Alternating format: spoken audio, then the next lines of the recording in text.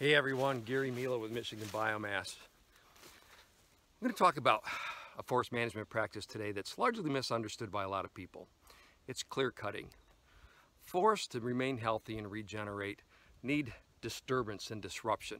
It's how they work, it's how they function.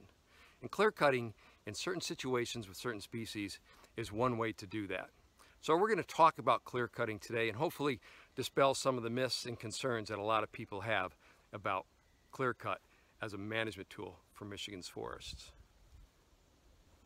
Just 3 months ago, this was an aspen stand behind me, and it was clear cut in April. Today's August 3rd. You can see how quickly this species regenerates from a clear cutting operation. That's because the way that aspen regenerates is not from the seeds, but from suckers that grow up from the stumps and the roots. And if you look around this acreage, all you can see is the next generation of aspen. These trees wouldn't be here if it hadn't been clear cut first. So why was it clear cut? In many cases, the stand became old. It's unproductive in terms of producing new aspen trees. It's unproductive as a food source for wildlife and cover. And it certainly is unproductive in terms of wood fiber value. This is what that aspen stand is going to look like in about 5 years. These stems are about 3 inches in diameter, and these saplings are about 15 feet tall. This is going to be excellent cover for grouse and woodcock, and it's going to provide critical winter browse for deer and elk. This is what this aspen stand looked like before it was clear cut earlier this spring. This one here is about 55 years old and not in very good health. What you see in this stand is a lot of unhealthy trees, a lot of dark spots on the bark, dead limbs, a lot of limbs, fungus growing, and a lot of understory. This aspen stand was cut about 45 years ago.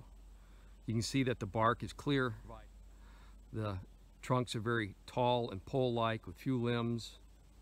Now, this forest is going to provide excellent cover for wildlife and be a source of wood fiber for forest products manufacturing in the future.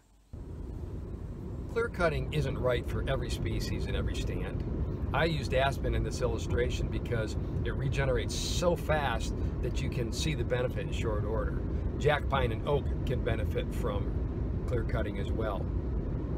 Forest management is a disruptive process, not unlike the way you would prune your trees or trim your shrubs at home, but on a landscape scale, it involves the harvest and removal of whole trees.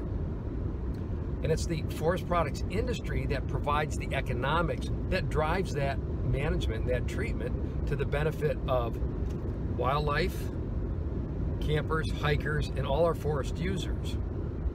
And biomass power production is part of that forest products industry, again, providing economic support for a healthy, productive, long-lived forest. So it's not about the power that biomass produces, it's about how we produce that power, contributing to the regeneration of our forest resources and keeping them healthy, that makes us different.